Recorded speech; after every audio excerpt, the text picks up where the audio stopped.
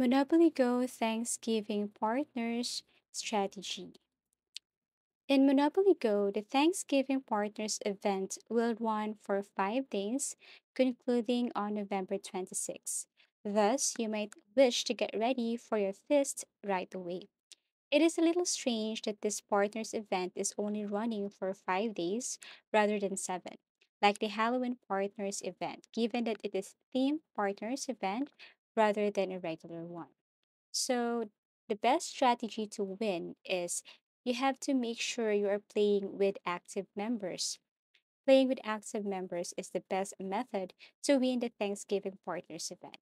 Finding active players looking for partners can be accomplished in large part by contacting friends who are also gamers or by interacting with them on social media. So, additionally, you should participate as much as you can in any other ongoing events.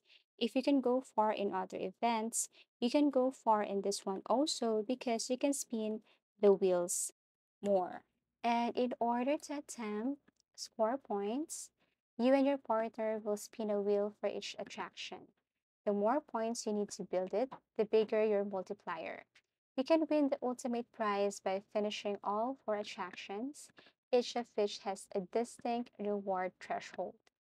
Points are required in order to spin the wheel. Points can be obtained by picking them off the board or receiving rewards from other occasions and venues.